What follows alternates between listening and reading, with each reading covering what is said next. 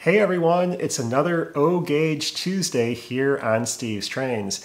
A few weeks ago I had a video on a Lionel Legacy SW1 locomotive and some initial ideas for a relatively small portable O-Gauge switching layout, and today we'll look at some updated plans for that and all the new equipment that I've received over the past few weeks, including some new Atlas turnouts, 2 new MTH Premier Boxcars, some additional pieces of track. We're going to actually try laying some of that out on a temporary board and try test running some of those boxcars and the locomotive through the turnouts and kind of get some ideas of whether some of these track configurations will actually work.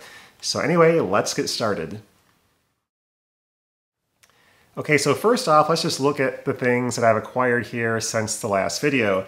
So number one is I have purchased 3 of these Atlas O54 turnouts. They're all left-hand ones, and so I'll be needing quite a few turnouts for the upcoming switching layout project. And initially I'm going to get 3 of these left-handed ones and kind of lay those out along with a crossing and some of the curve and straight tracks, and just try running some boxcars and everything else through them, make sure that, you know, pushing cars through these turnouts isn't going to cause problems and that kind of thing. I've never used any of this stuff before. I have no idea what is viable and what is not. And so we're going to go ahead and try that out. Also, some just random extra pieces of track, some curved ones as well. I also picked up this 22-degree crossing, which I will need for, regardless of what plan I do, all of them will involve a crossing.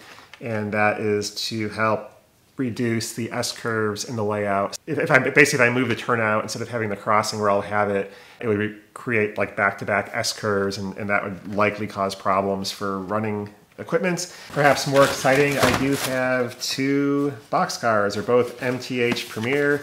I have a 40-foot AAR boxcar and a 50-foot PS1 boxcar. And so we'll open these up real quick, take a look at them. And 50 foot is the maximum length I could run on this layout that I'm going to be building. I'll probably have mostly 40 foot and just 1 or 2 50 foot to kind of keep things a little bit interesting, since that will impact how the switching operations can take place given the space constraints. So that will kind of add some operational puzzle elements, I guess, if I have some longer cars, because I'll have to redo how I do the switching operations. But anyway, here is the 40-foot car in Southern. It's amazing when you compare one of these. Here, hold on. All right, this is a 50-foot car in N scale, a 40-foot car in O scale, and that's pretty remarkable, the size difference. Obviously, a lot more weight to this big guy. But yeah, it looks pretty good. The doors on this one, I guess they do operate as well, so you could add details in there if you'd like. The details are pretty good in terms of rivets and everything else, and you know, looks pretty nice. Underbody detail. Overall, the detail is basically the same as I'll see on N or HO scale cars. Everything is a lot bigger.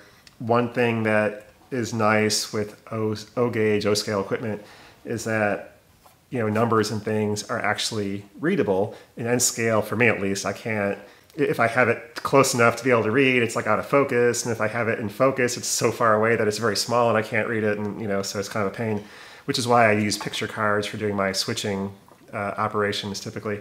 But with O-Gauge, you can read the numbers pretty easily. So that you can use car cards and waybills and all that kind of stuff pretty easily when you can actually see all the numbers without having to use a magnifying glass. That's a nice feature. But yeah, I'm probably going to convert these cars to Kadee couplers. I'll have to play around with that and see how that all works out.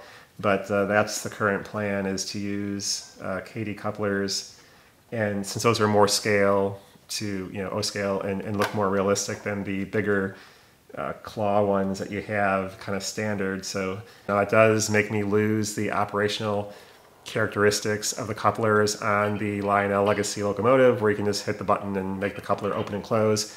So that's kind of sad, but then the problem is you can't do that anyway on the boxcars, so either way you have to do some manual uncoupling. But I'm used to using the Kadee couplers and N and HO scale anyway, so I don't really see that as any concern or issue on my part. We will get out the 50-foot car here. So again, same kind of idea here. Details are about the same on both of these. but you can obviously see the size difference there with the extra 10 scale feet. But anyway, yeah, so this is what I'm going to test with the locomotive here through some turnouts. So anyway, let's go ahead and do that.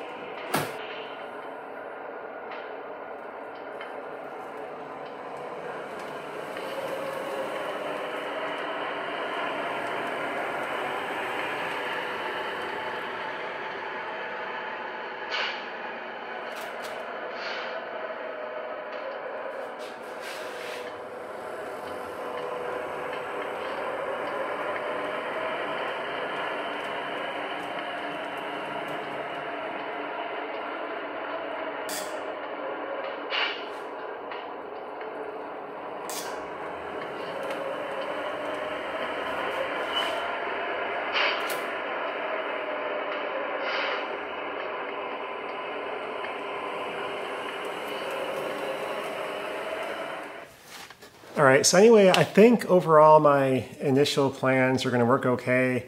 I'll have to try that again once I convert these boxcars and the locomotive to use the Kadee couplers.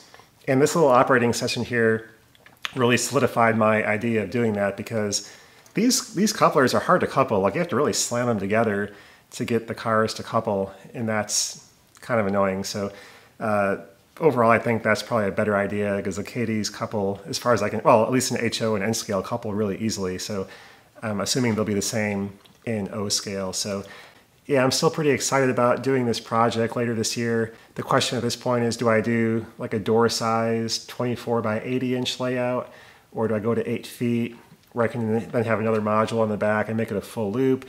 But I can do that with the 24 by 80 inch layout idea too, and just have a third module on the side, so it's kind of a whole modular design.